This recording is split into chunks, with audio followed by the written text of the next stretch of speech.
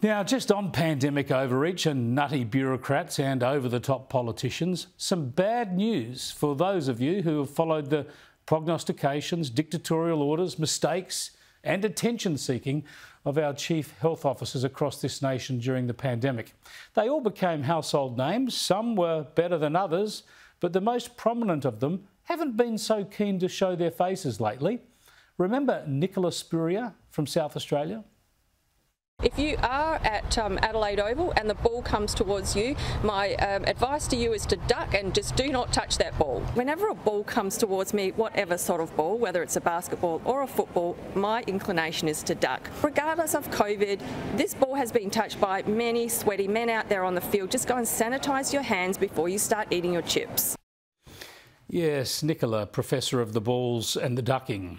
She also shut down the state based on a ridiculous pizza box theory. Coronavirus, pick-up or home delivery.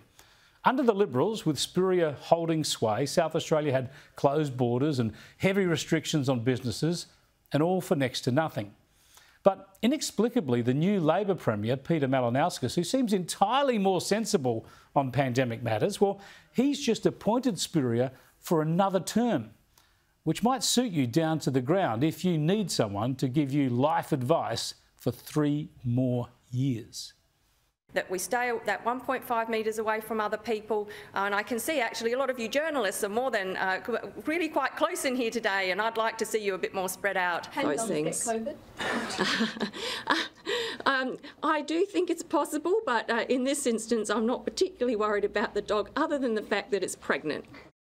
Oh, it's so good to have the little jokes about the pregnant dogs while you're locking people down and closing state borders, isn't it?